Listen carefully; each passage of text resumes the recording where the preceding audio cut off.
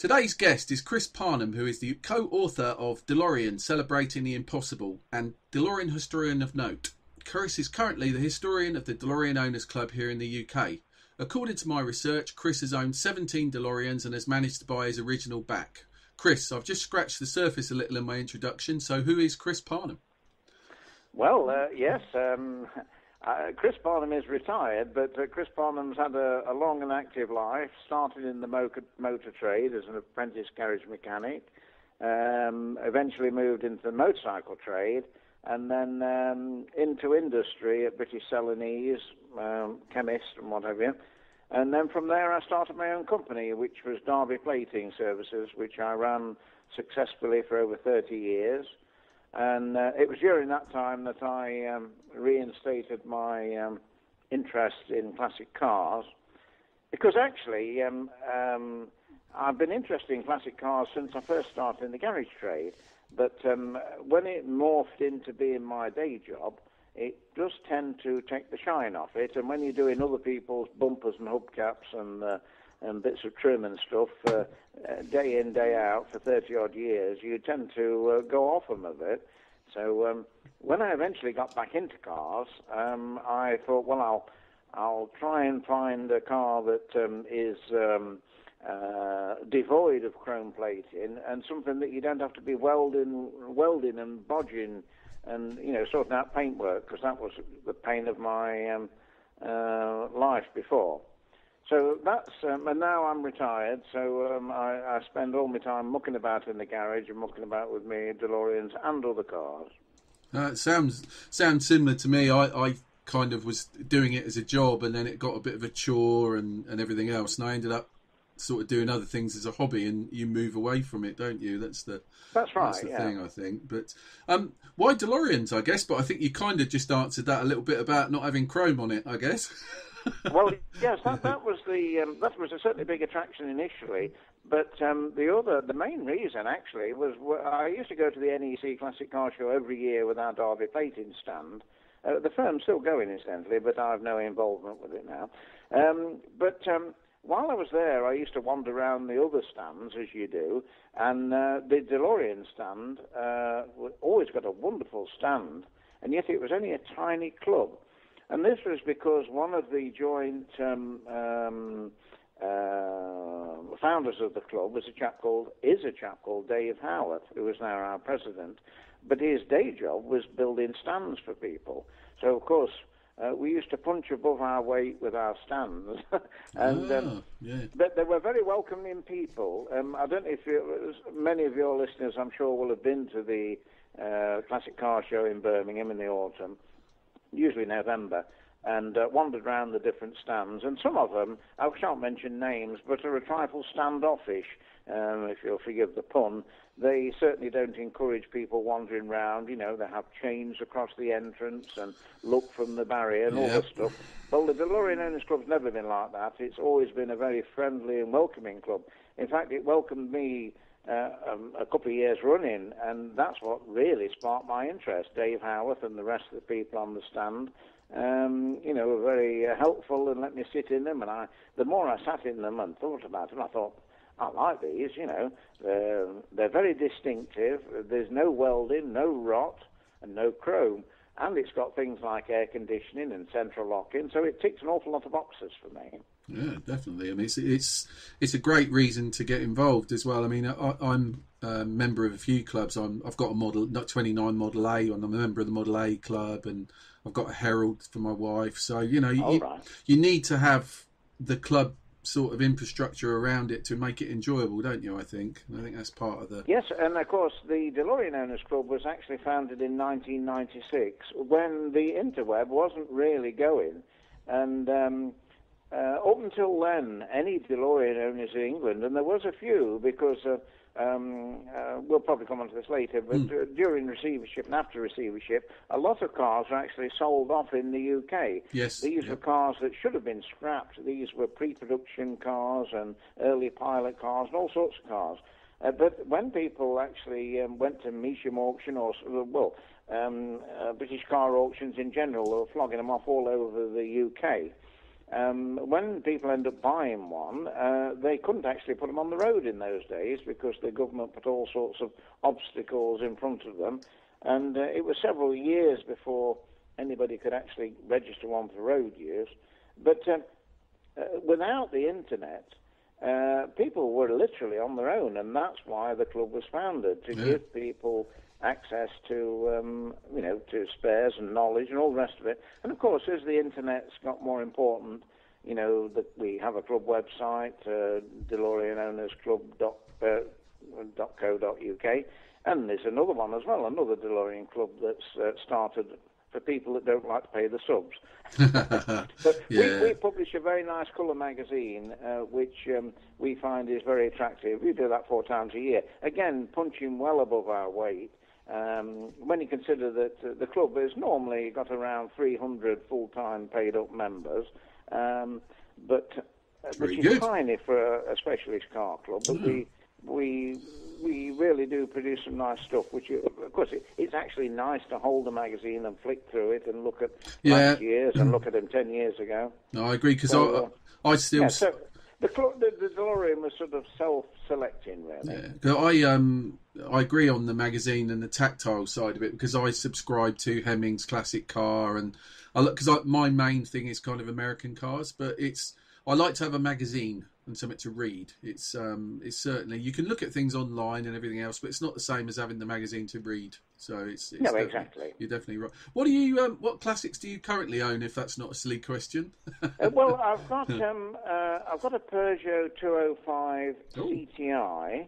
That's a ragtop GTI. But even that's a bit special. I sort of inherited that. Well, actually bought it off my son, who bought it a decade ago, more than a decade ago, and realised he got something a bit special. It was an automatic with air conditioning in one of a tiny batch of 10 that were intended for the Japanese market, but it got cancelled.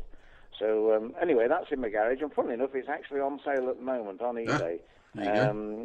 Because I've had it for a decade in my garage, looking after it, but I've only ever driven it for an MOT, and it's not really my thing. I like it, but I'm not an enthusiast of them. And then my daily driver is something a bit weird, which is a Rover 75 diesel. Oh, okay. But I tell you what, I've had a few Rover 75s, a couple in the past, both petrols, a 1.8 and a 2.5. But the thing is that most people that know Rover 75s will know that BMW was in charge when these things were being made. And the petrol engines have a few issues. The 1.8s overheat if you're not careful. The 2 litres and 2.5 V6s tend to run out of cam belts if you're not careful, and they're both not particularly economical. But the BMW diesel engine one, with the M47 diesel engine, is a fantastic beast. Yeah. It's extremely economical, very rugged and reliable. It's got a chain instead of a cam belt, and I think they're brilliant. They're absolutely fantastic value for money. It only stands for £1,000. It's got leather, dual zone climate, automatic wipers, cruise control, alloy wheels, got everything, and it's just my daily hack. There's a gent around the corner here from me, actually. He's got 2 of them, and he's had them. Seems like he's had them for years, and they always seem in lovely condition and not showing too much sign of any rust or anything like that. So, that's it. No, well, my ambition is to find a really low mileage one. This one has done 164,000 miles, but you wouldn't know it driving it. In fact, I've been out for a long trip in it today, and it goes like a train and does over 40 to the gallon. I mean, you can't complain at that, can you? You certainly can't. What's your favourite classic? Again, maybe a silly question. Well, actually, thinking about it, I think it still is the DeLorean. I mean, I worked it out the other day. I'd had well over 100 cars, and I'm not a car dealer, never been a car dealer, including my 17 DeLoreans. Everything from... Well, my very first car was a Bond mini car, 3-wheeler thing with a Villiers end. You used to have to kick under the bonnet. That was a horrible thing. Then my very first motorised thing of any sort was a Cycle Master, which was a winged wheel. You used to put in a push bike frame. And then everything from V12 Jags and Land Rovers and Range Rovers and Mostly British stuff. I've never had a BMW or a Mercedes, but apart from that, I've more or less been around the block. Well, not the posh cars. I've not had any Ferraris or Aston Martins. The fact you mentioned the Bond is interesting because I interviewed Paula Cooper from the Bubble Car Museum a while back, and she's got all sorts of what they call, American listeners call micro cars now, but yes, she's got just about everything there, and there was some cars there that I'd never heard of in my entire life. It was very strange, and it was. And of course, they don't take up much space, do they? No, she's got a huge collection of them. I mean, motorbikes even better, of course. Motorbikes take up very little space. Definitely. But the mini cars and all those micro cars don't take up a lot of space. A Rover 75 diesel estate takes up quite a bit of space, and a DeLorean takes up a fair bit. Yeah. So there you go. I've got 5 cars. So, yeah, well, I'm just trying to think what I've got.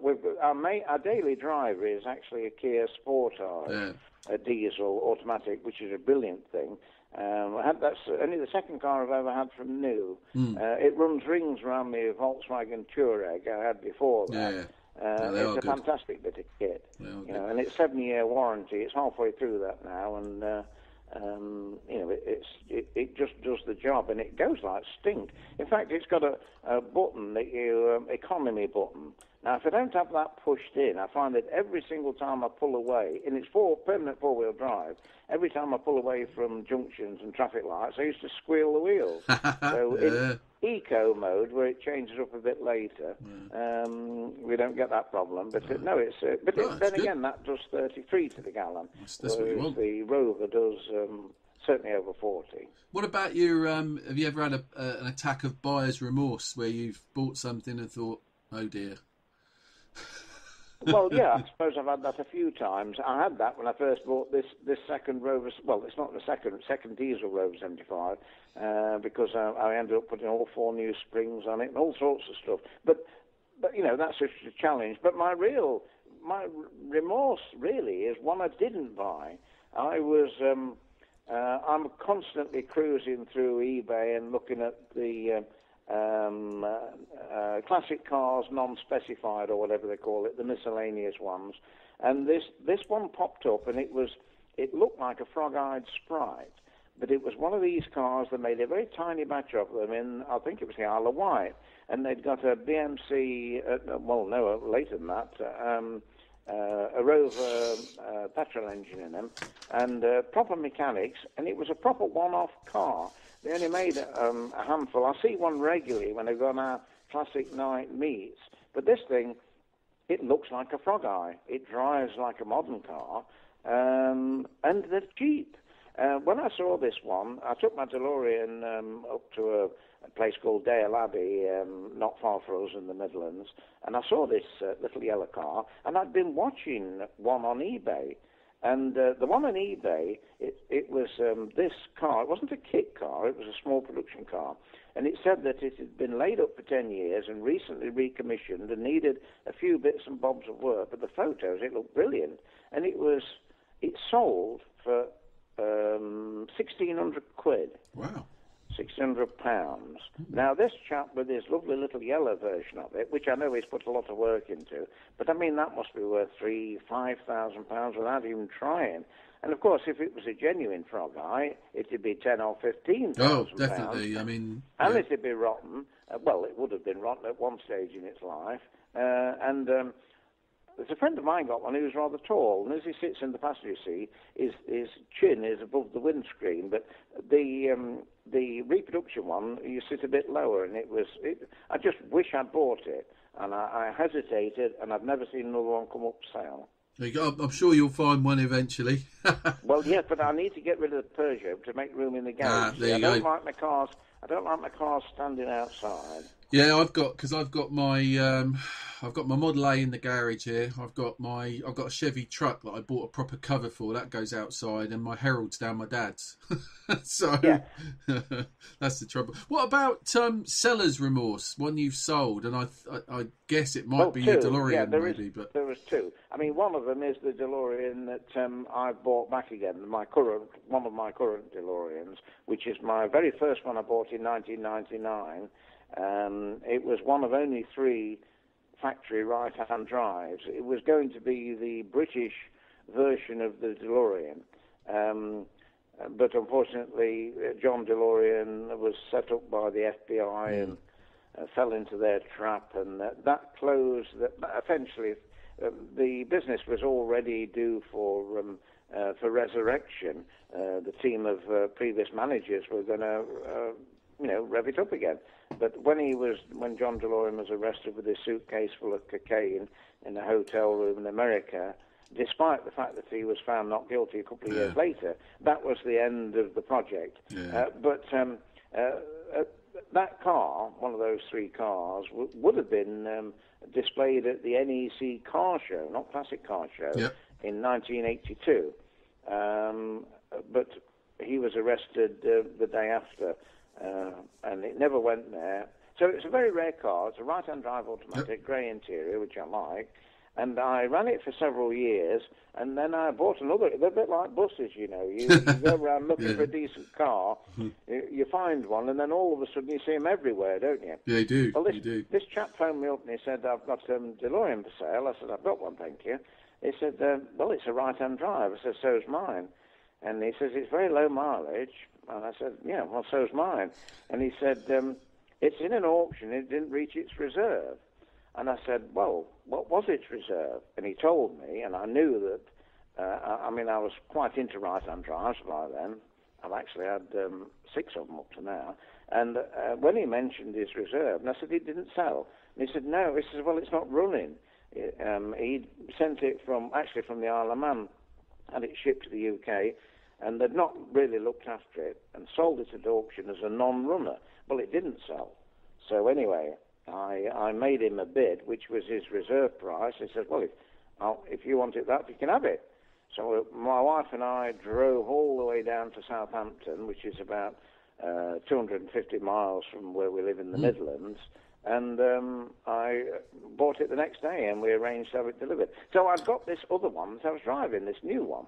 And when this chap came along to me and he said, I want a right-hand drive DeLorean, I said, there aren't many. He says, it's got to be a grey interior. I said, that's even fewer. There's only 4. And he says, it's got to be an automatic. I said, well, let's pinned it down again. He said, there's only 2. I said, I've got one of them, and it's not for sale. Anyway, he made me a daft offer, which I thought was a daft offer. So I thought, well, I've got the other one. So I sold it him. But almost as soon as the transporter had taken it away, I regretted it. So when he phoned me up 7 years later, well, I got this phone call, and I thought, I recognise that voice. He came, it wasn't the owner, it was the man who looked after his collection for him. The owner was a solicitor based in the Philippines. Oh, okay. English bloke. Yeah. But anyway, this chap down at Devon, or Dorset, he was looking after his collection. So when he phoned me up, was that Mr. Parnham? I said, yes. I thought, I recognise your voice. He says, about a DeLorean. I says, what, the right-hand drive? And he says, yes. Anyway, to cut a long story short, this chap had an unfortunate marital situation and a divorce, and his wife was getting his collection of classic cars, plus some of his English houses, and so it was obviously up for sale. But it was the week after I'd appeared in a TV program called For the Love of Cars with Philip Flenston. Yeah, I love that series. Well, I I was the right-hand drive expert that wheeled on to look at another one they were doing up. And, of course, it was sold at an auction, and it made good money. Yeah. And so when this chap phoned up and he said, what's it worth? I said, did you see that programme that was aired the other night? And he said, yes. I said, did the ex-wife see it? Yes, she did. And, well, that's dropped my legs from underneath me. But anyway, I know this car had got a few faults, and it still had. It'd done nothing to it, apart from driven it 700 miles in the 7 years it was away from me. Oh. So, anyway, I bought it back at his silly price, plus 10%. They were happy, I was happy, and I got my car back. So that was the one that got away, but I managed to get it back again. Have you still got that one now? Oh, yes, that's my... In fact, it's very poorly as of today. Ah. I was taking it for an MOT yesterday, and there was these horrible crunching, groaning noises coming from underneath it. And having investigated it, I found that the diff had got hardly any oil in there, and basically it's disintegrated. So Oops. I've got to sort that out. That's going to be another gearbox, which is a bit of a pain. Yeah. But there you go. Is that a Renault box? Yes, yes, it is. Renault, is it UN1? But it's an automatic, that one, which is, I believe they're quite common. The people put them in all sorts of weird and wonderful cars. Yeah. But it is an auto, you see, so it makes it a little bit trickier. Yeah, a little bit more expensive to it, I guess. You said you had a second one that got away. What was that one? Oh yes. Well, I also bought another DeLorean, but it was a left-hand drive one. I've not had many left-hand drive ones. Most of mine have been right-hand drive, and it was that again was at an auction. Didn't sell. This is before they became really popular, and its reserve price was £10,000, and it didn't make it, and it had done 110 miles from new. And it was one of the very last ones made. It was a 1983. It was a grey interior, which is desirable, manual, which is very desirable. So it had ticked every single box, other than the fact it wasn't running. And the killer on it, because of its, the chap that had registered it previously had not really done much of a job on it. They'd not ascertained the year. And so it had been given... In the UK, they give them Q plates. Q something, something, something. Now, that is really, Q stands for sort of queer, not quite right, and it's sort of the kiss of death to any a kit car or something. They don't look good, Qs on them. But I thought, well, I'll take a chance on this. It's got to be right at that right money. And once I got it back home, it took me a week of talking to the DVLA, the licensing authority, to get the number plate sorted out properly. They'd not heard of 83 ones. They only made a handful of them. But anyway, we sorted it out. We got a proper 83 number. And I got the thing running. It didn't take me more than an afternoon to get it running. And I started driving it, and it was one of the last ones made. And it was everything was so right about it. Tight, nothing squeaked, rattled, everything worked. And I ran it on and off for a couple of years, and I made the mistake of turning it into a Back to the Future car. Because they were just coming out. And I had the very first running Back to the Future car in the UK. Now there's a dozen of them, literally. Funny you should say that. I was in a traffic jam on the M4 about 2 months ago, and one overtook me on the back of a lorry. Yeah, well, I know that'll be Ollie Wilkins. His tends to go around on the lorry. Yeah, but I white used to drive truck. mine. Yeah.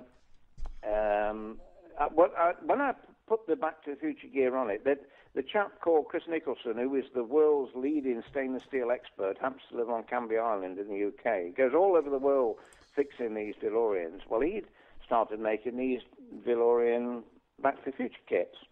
And I was the first one to have one, and I got Chris to fit it for me. And we fit it in with a method where it never drilled a single hole in the car, never altered anything.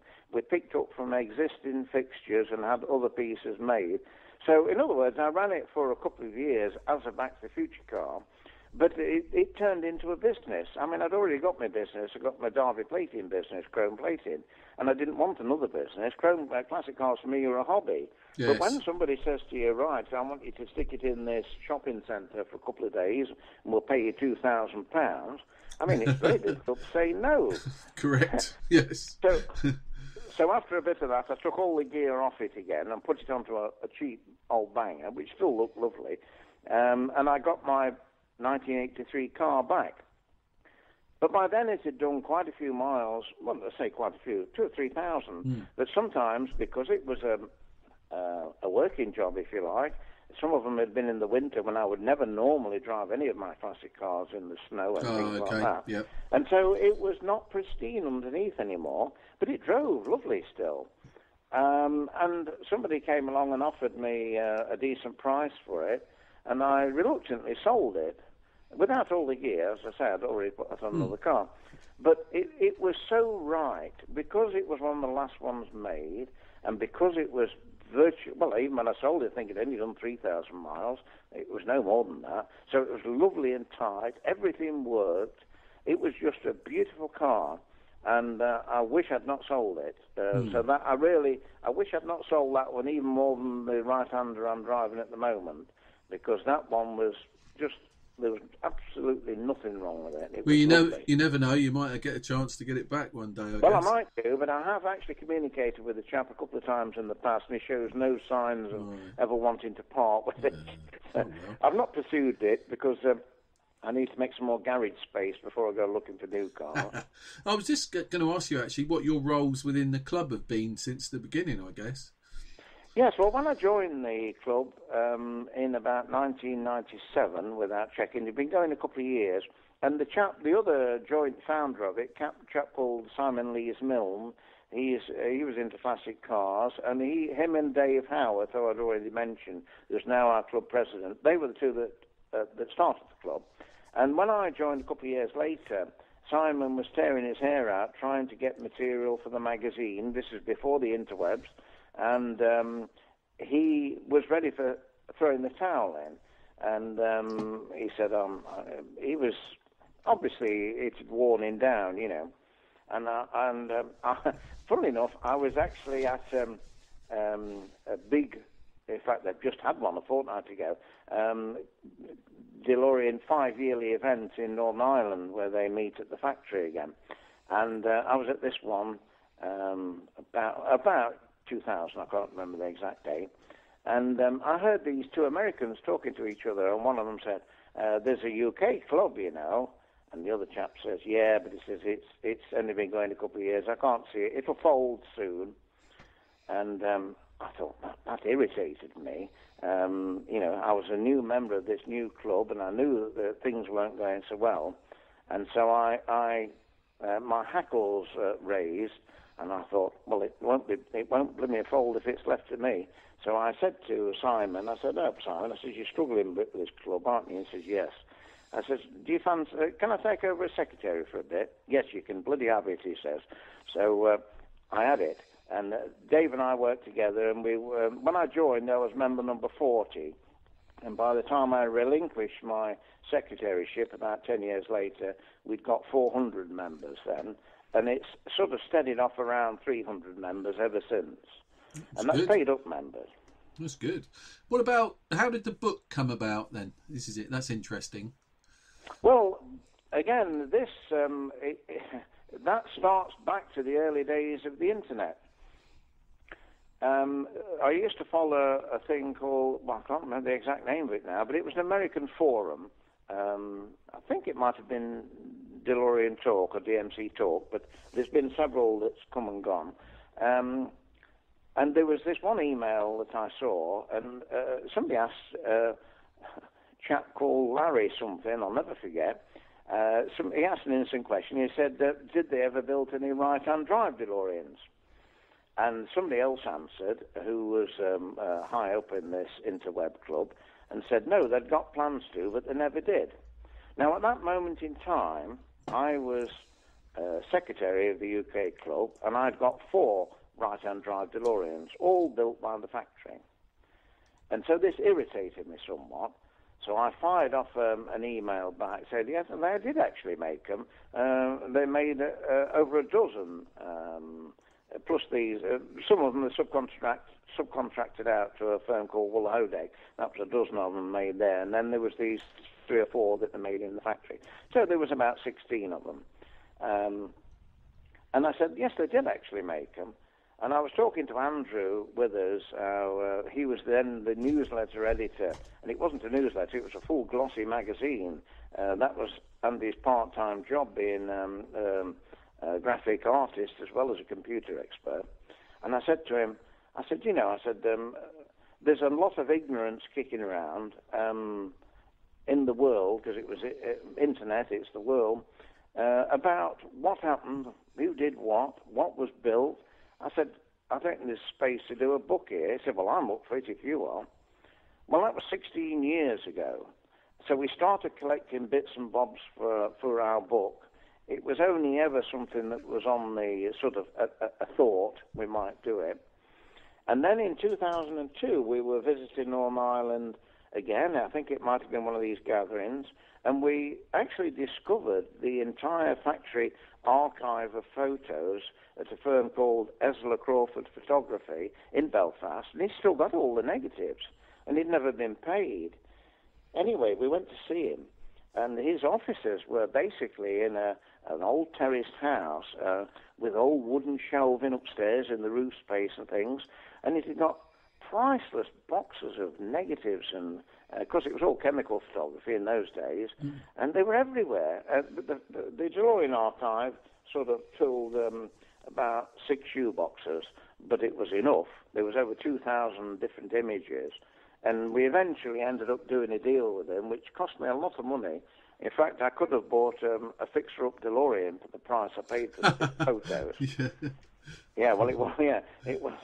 It certainly would have made me more money. It would have been a much better business proposition. But then again, the book was never about business. It was about putting the record straight. We'd met so many people over the years who were involved with the building of the car, purchasing people, engineers, people from the factory, loads of them. When we go to the NEC Classic Car Show, you get people coming out of the woodwork. Oh, I used to work at so-and-so in the West Midlands. We used to make that bit for them. And I always got a notebook with me. Yeah, we were gathering all this information, but it just needed to be brought together. My father-in-law's from Northern Ireland, so... Oh, right, well, he'll know all about it. He does, then. yeah. Well, it was in 2013 that the chap called Nick Sutton, who was the purchasing manager, published his own book. DeLorean, The Scandal. I'm sorry, Nick, I can't remember the exact title of your book. But if you Google Nick Sutton, anyway, he did this excellent book, which is from his own perspective of, and he'd not consulted with many of the people that we were in touch with. But it was a great book, but it was a spur to us. We realised that we'd really got to get this book of ours moving. And that's when Andy and I revved it up, and it took us another 2 years to get our book out. And, of course, it got all these photos from the original photographer. So that turned it into a monster book, because there was no point in having scans of negatives, which are 27 meg. You know, they're all we've got the films, and we scan them with some super-duper scanners we've got.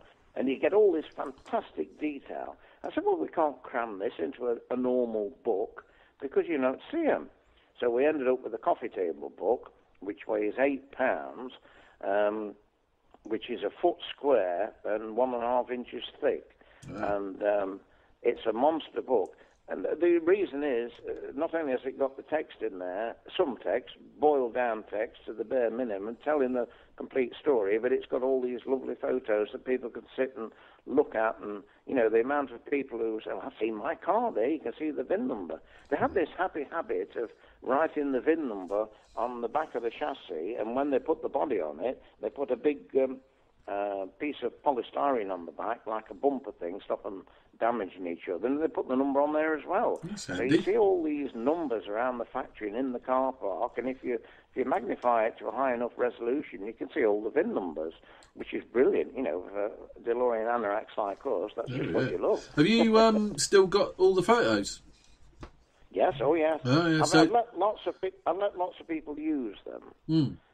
Including a chap called Barry Wills, who helped. He was the director of purchasing, and Barry helped us write our book. He was going to be part of our book, but then he realised halfway through that he got so much information that he'd managed to drag up from his memory and from his contacts.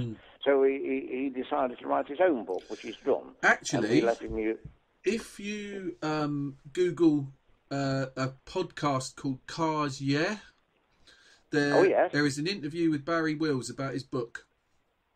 And I'll tell you what, there's another, somebody put a link on our website only a week ago. There's a fantastic private documentary, which is also on the internet. It's on YouTube. I can't remember the name of it now, but it's a fantastic one. Barry features in that, but so do a lot of the other people. Colin Spooner. Oh yeah, I've seen that one. Yep. Yeah, it's on YouTube. It's really good. Yeah, it's on YouTube.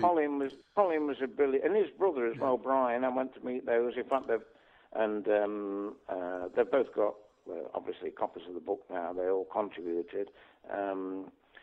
Lots of Lotus people. They were fantastic, because I'm sure most people know that Lotus did all the development work for these things. On just going back to the club a little bit, we know it was formed in around 96, and you got involved in 97, and you got about 300, 400 members currently. Yes, it'll probably be nearer 300 now. I retired from being secretary in 2006. I can remember that because we'd come back from a big meeting over in Norfolk, and it drains you. I'm sure you might have been involved with organising events and things. But it can be very, very taxing. And I thought, well, I've done my stint, and I retired then, and took up the less onerous office of being club historian, which tied in nicely with the production of the book. What is the membership cost for anybody who wanted to join? It's not changed since 2007, because the chap that took over from me only did it for a year, a chap called Mike Bosworth, and he put the subs up from £20 to £25, and they've remained at £25 since 2007. So they're still £25, and that gets you 4 huge, well, not huge, but big colour, properly produced colour mags a year, plus all the other benefits of cheap car insurance, and a certain amount of spares we do. Difficult to get spares. But with the aid of the internet, there are quite a few people producing spares now. Yeah, I did notice that. What about events for the club, sort of in a year? Is there a number of events, or? Yes, last year I organised one at Lotus again. We'd been there, the last time we went to Lotus was 2006. We have an event every year. This one coming up is near Silverstone, nearly Bletchley Park, the Code Breakers place. That's where that one is going to be in September. So every year we have one major event, but of course with the aid of the internet, people often say, right, what we're doing next weekend, and half a dozen cars will turn up somewhere, and I remember the one on Wheeler Dealers. There was a load of them, weren't there? I dare say you were around for that one as well, I guess. Well, I didn't actually make that one. That's a long way from where I live, and having been down to the for the Love of Cars job, 2 days filming for my. I think it's about 2 minutes that this old gentleman comes on and mutters in front of the camera. You know what it's like. There's an awful lot of stuff gets cut out, but no, it was good fun. But out of the two shows, actually, I prefer For the Love of Cars. I think because I think Anstead is a sort of genuine car designer type fella, you know, and it's. Oh yes, absolutely. I've discovered recently that a lot of television programs. You can't believe a word of it, to be honest. No. You know, it's. All right, I'm just taking the meat out the oven. There we go. It's the arga. A lot of them are sort of real put-up jobs. You can't believe a word of it. No. But there's absolutely genuine the For the Love of Cars one. Yeah. And the other one I like is the. I can't remember the name of it now. Is it Car SOS? Yeah. That's right. Yeah. No, he's another genuine guy, isn't he? In terms of and he's from round your way as well, isn't he? So is he? Yeah, he's in the Midlands there somewhere. Yeah, West Midlands, I think. Yeah. So he's genuine. You know, I like them when they're genuine guys because it's reality TV, but not as we know it. That's right. Well, I say I've never actually met him. I've met a lot of the others at car shows and things, but he certainly seems a knowledgeable chap that's not afraid to get his hands mucky. No, and he's a very successful rock musician as well. Yes, I understand. Yeah, drummer. Yeah. So it's interesting, isn't it? What about what products and services? You touched on the insurance, but what products and services does the club offer? Well, bits and bobs, spares, and Dave Howarth, our club president, whenever he finds any quantity of spares of anything or anything DeLorean related, he tends to buy it, and then he tends to pass it on to club members at cost price. I remember years ago when you couldn't buy a windscreen for one of these things, he got one of the last existing original windscreens, and he had 10 made by a windscreen firm, because that was the minimum order. Oh, excellent. And they cost him £400 each, so it was £4,000 he paid out. And I think it took him a decade to sell them all, because I had one off him, and he sold them for £400. You know, that's Dave all over. That's it, though, isn't it? I mean, that's a proper club man, isn't it? That's the. But now you can actually buy one. Somebody else, a big windscreen firm, must have got involved, or probably due to Dave's pattern, and they're readily available now for that sort of money. That's good. Yeah. That's good. What are the future plans for the club? Is there anything sort of in the offing, anything new or different? I don't think so. I mean, it's just more of the same. Something that is very particular to the DeLorean Owners Club is the age of the membership. I mean, I've been in all sorts of classic car clubs, the Austin Counties Car Club, Morris Register. I could rattle them all off over the years. But the DeLorean Owners Club, the average age of our membership is 28, and has been so since I was secretary, because you get constant stream of young members joining because of the influence of the Back to the Future. Yeah, I was going to touch on the greying of the hobby, because most of the clubs that I get involved in, like my old Model A and stuff like that, I mean, I'm 57 and I'm one of the youngest members. Yeah. So, and that's great. I mean, that means there's new blood coming in all the time and new ideas, and so it's a great way to keep a club going, isn't it, I think? Yeah, well, I'm 67. I'm one of the old farts. And of course, if you take the average, that means there's an awful lot of really young members, which there are. Yeah. And that is all down to these films. The youngest member I can remember recruiting was 5, and he got a turbocharged DeLorean that his parents had bought him. I'm sure he's still got it, and he'll be 25 now. Wow. Yeah, so it's. I mean, this Back to the Future thing is a bit of a mixed blessing. Yeah, I was going to ask you that, actually. I actually put on one of my points later on, Back to the Future, blessing or curse. Yeah, well, let's do it now. Yeah. If you're going to have a DeLorean, you have to accept the fact that you're going to get an awful lot of people interested in it, comments, and what happens when you get to 88 miles an hour? Yeah, I was just going to say that. Flux capacitor, all this stuff. Yeah. Well, I actually have got a flux capacitor. When I sold all my DeLorean Back to the Future stuff, I kept the flux capacitor, and it sits in the back of my car. And when they comment, get I it switch out. it on. Yeah. Excellent. But I mean, if you don't like being looked at, I mean, one of the things I really enjoy about owning the car is the amount of attention it receives. Yes. I can't think of any other car, absolutely no other car I've owned, that you can drive down the road and you can see people looking at you. Yeah. People overtake you, slow down. It's not unusual. It can be quite hazardous on the motorway because they tend to overtake you. Go into the inside lane, wait for you to overtake them, and photograph you both ways. Yeah. I mean, that was absolutely extreme when it was a full Back to the Future car, but an ordinary DeLorean does it anyway. Yeah. I mean, I can say without any fear of contradiction that I've only ever seen 2 what I call free-range DeLoreans. In all my 20-odd years that I've been interested in these things, I've only ever seen 2 that were driving on the road. I'm not talking about when we have an event. I mean, when we have an event like recently in Norfolk, we had a joint club event, and there was over 40 of them over there. Yeah. And, of course, all the roads around Norfolk would be clogged with them. Yes. But normally, when you're driving, you just don't see one. So when you're driving, you've got to be conscious of the fact when I'm driving around that people are very interested, because a lot of them, the comments when you actually get to talk to people, I've never seen one before, and they're all fascinated by them. What about the gold ones? I've seen one. I went to the Peterson Museum in Los Angeles a few years back, and they've got a gold one in there. That's right. Well, there used to be one in the Snyder Bank in Texas. They had the other gold one. And then there was a third one, which was when the company went bust, they'd still got a third set of spare panels. And during receivership, they decided that it'd be a good idea to make the last gold one up. So they got the skeleton crew of engineers who were basically anything on four wheels the receiver wanted to get running.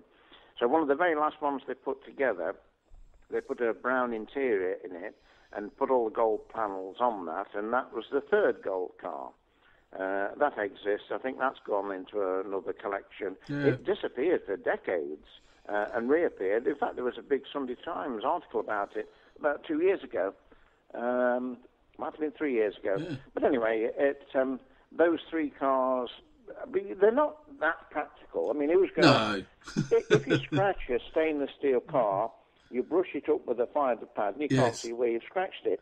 Now, if you've got a gold-plated stainless steel car, if you scratch it, you're going to see stainless steel through your gold. Absolutely. So it really isn't a very practical thing to have. So they just, and they were very expensive, so they just tend to live in museums. They don't get driven around. And to my mind, if you've got a classic car, you might as well drive it and let people look at it. Use it or lose it, isn't it? That's the thing. Yeah, exactly. And, of course, with the DeLorean, because people are so interested in it, letting them look at it is a very important part of it. There's a guy that I know in the States who does a podcast over there, and he had an interview with the Illinois dealer for the new DeLorean Motor Company. And during the interview, I was absolutely... I didn't realise the slight but noticeable production differences with the different bonnet vents and bits and pieces, and I didn't realise there was that many differences. And then there was some rare wheels, and there was this and that. And I just didn't realise that there was, in that short space of production, there was so many little nuances. I didn't actually I was listening the other day to that thing that I found on YouTube, and Steve Wynn, who is in charge of DMC Houston, and James Espy is second in command. They are the people that are producing the new cars, or will be producing them. And he was saying there was some 3,000 production changes. I mean, some of them will be changing this washer and putting a different screw in it and that. But there was, because the thing got off from a standing start and they'd done it all in such a short record period of time, inevitably there were sort of production changes that went along. And one of the issues they found that when they were pressing the stainless steel, it wears the presses out more than mild steel because it's a more difficult metal to press. And there's a thing called spring back where the presses have to be adjusted for that. So when they press it and they take the press off it, it comes back a bit. So it all adds to the complications, and particularly the bonnets. You mentioned changes. Well, there were three different sorts of bonnets.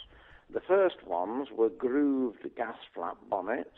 Yes. The second one, they didn't bother with the gas flap, but they still got the grooves.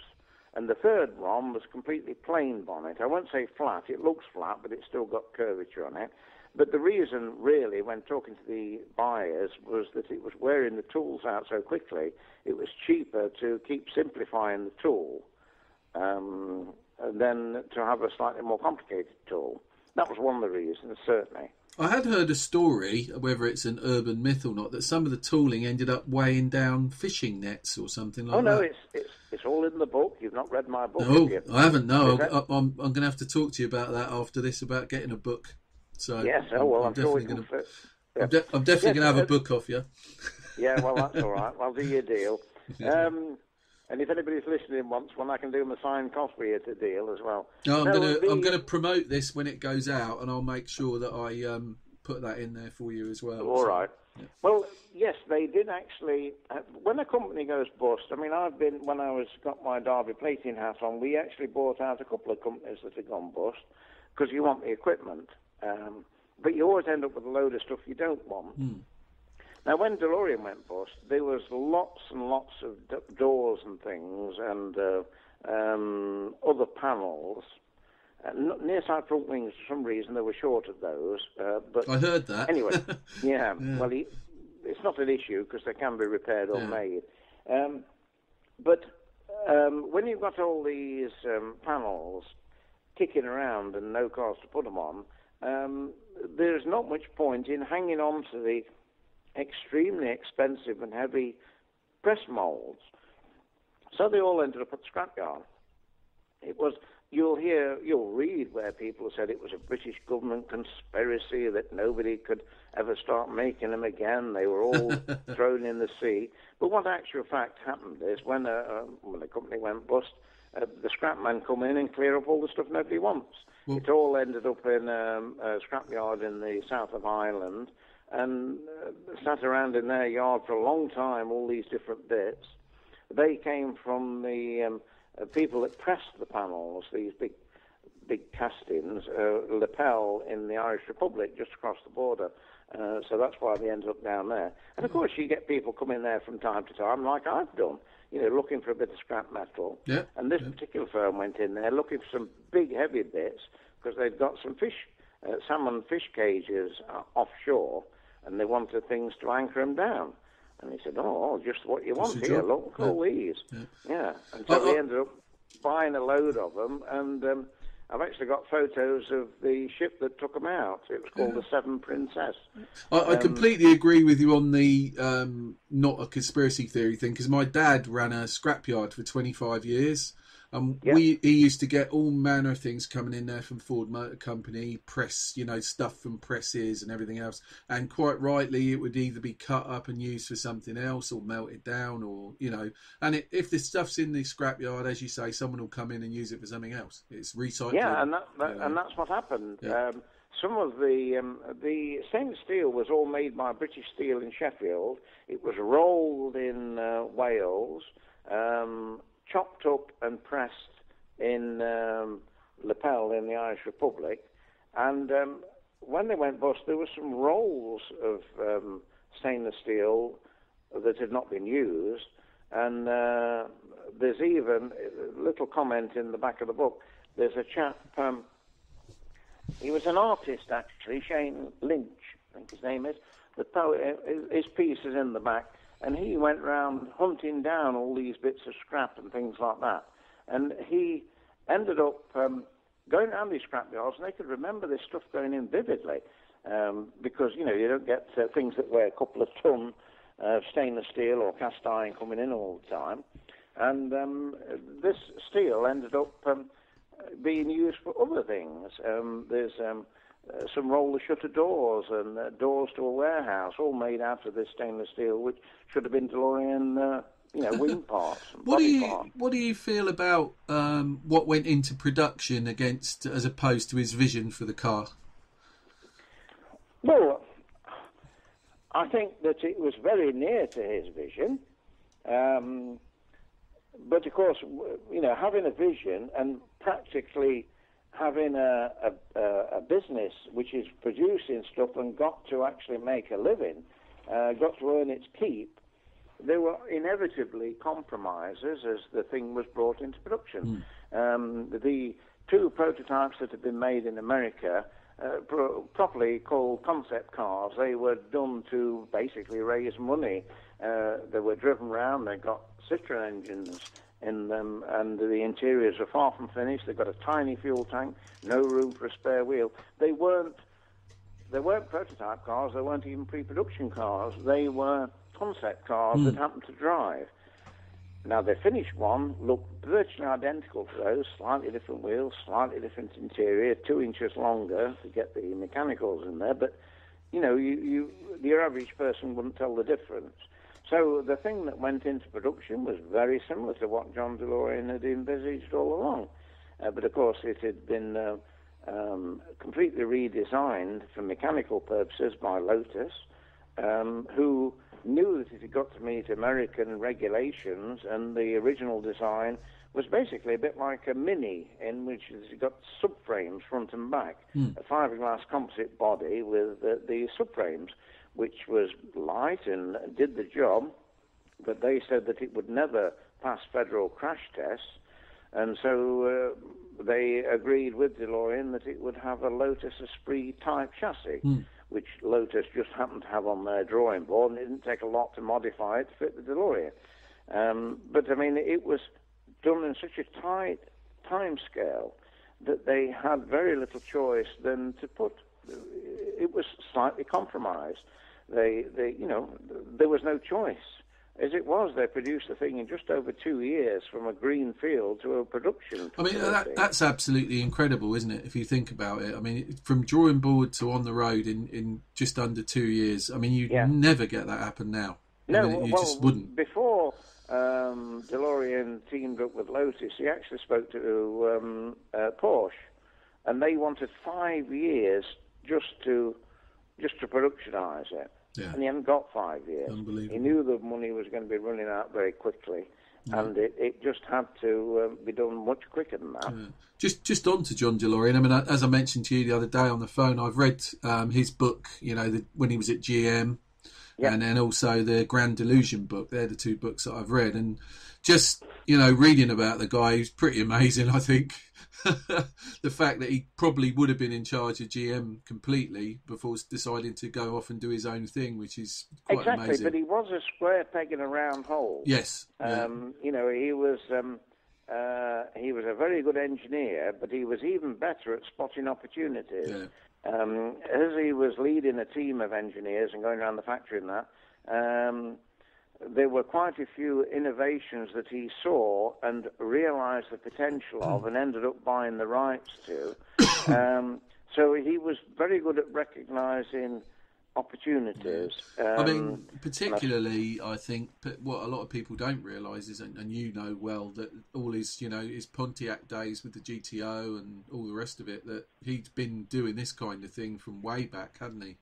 Oh, yes, absolutely. He was although he used to say that he was a good engineer, and I'm sure he was.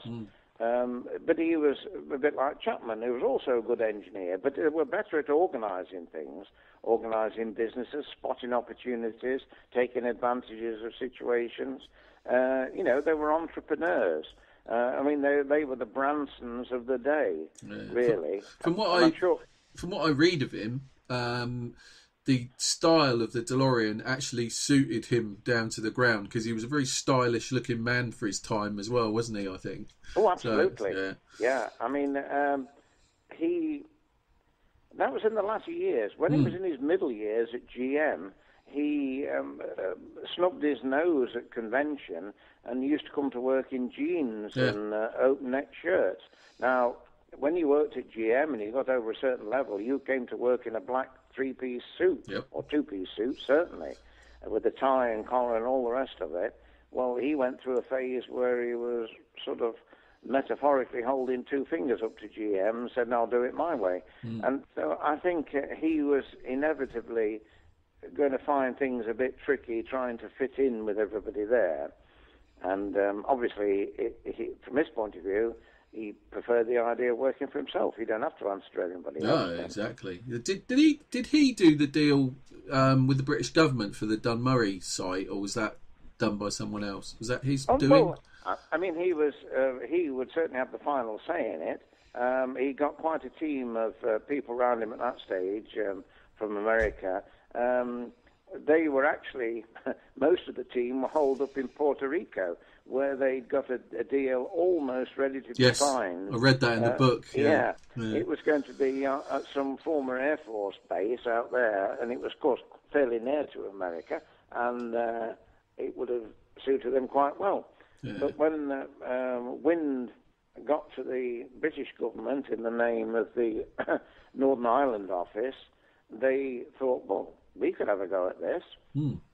He'd already been sniffing around the Irish Republic, but they'd decided that it was too risky. Yeah. But then when the Northern Ireland office got involved, they thought it stood a reasonable chance, and they certainly saw the chance of getting several thousand people off the dole and into work. Definitely. And it was, the Labour government were in charge at that particular time.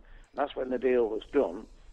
And then a couple of years later, but before they'd even started building, Mrs. Thatcher had come into power. And, of course, it was a slightly different complexion then. She was not in favour of subsidising things. She once told somebody, I've got two problems British Leyland and DeLorean, and I want to get rid of one of them. And that was... Got rid of the wrong one. Well, yeah, but you see, that was right towards the end when they were in receivership, when she could have organised Secretary of State to pull the stops out and rev the thing up and get everything working again. But she just wanted rid of one of them. And that was Jim Pryor, wasn't it? I think it was Jim Pryor. Jim Pryor, that's right. Yeah. But it was a flea bite. DeLorean was a tiny thing compared to British Leyland, which was a huge conglomerate, unwieldy beast, which ultimately went bust anyway. Well, from a sociological point of view, it was good for the community too, wasn't it? Because you had Catholics and Protestants working there together, and it was as a social thing, it would have been a great success, let alone anything else. And the fact that the Protestants came in one door and Catholics came in the other door. But that's purely because the site was put between the two communities, and it was easier for them to come in one side than walk right the way around the site and come in the other doors. Yeah. But they worked together, and there was no political stuff allowed in the factory. Right. And I was talking to somebody who was actually the toilet cleaner, and he said to me, he said, well, he did used to get things scrawled on the wall during the night shift. He said, but we'd always got them cleared off by the morning, and it was never an issue. Because the urban myth was that both of the sort of political organisations on both sides basically said, leave it alone because it's providing jobs and everything else. So you don't touch it. So absolutely. In fact, one of the I better not mention his name, but he appears in quite a few of the photos, funnily enough. He was just a general worker at the factory, but he was also associated with a certain paramilitary group. Yeah. And I've spoken to him on many occasions since, and since then he's fully in favour of all the peace process, which most of the people are. But in their day, in 1978, when the deal was done to build this factory on a cow pasture, it was a war zone there. Yes, it definitely. It was outright war. Every single day things were getting blown up and people were getting murdered and bumped off. And it was, the country was a dead loss. And I like to think that this factory sowed some of the first seeds of, normalising the... Of course, we've been back many times. In fact, last time I was there was only about 3 weeks ago. And, it's a lovely place now. All right, you get the odd nutter anywhere. You get them anywhere, in any country. I mean, we've had them in America recently. We had them in France yesterday. Yeah, France yesterday. Yeah. So you're never going to get rid of that entirely. No. But generally speaking, the place is a wonderful place now. And, I love going there. Me and my wife, we often go. Yeah. Right, getting near the end now, so I've got a final question for you really, is what might have been for the car and DeLorean, and what do you think might have happened next and all that kind of stuff? Well, unfortunately, DeLorean had a slight habit of living a lifestyle of a GM executive when he was on specialist car production. He was the equivalent of... what's that firm in Blackpool? TVR.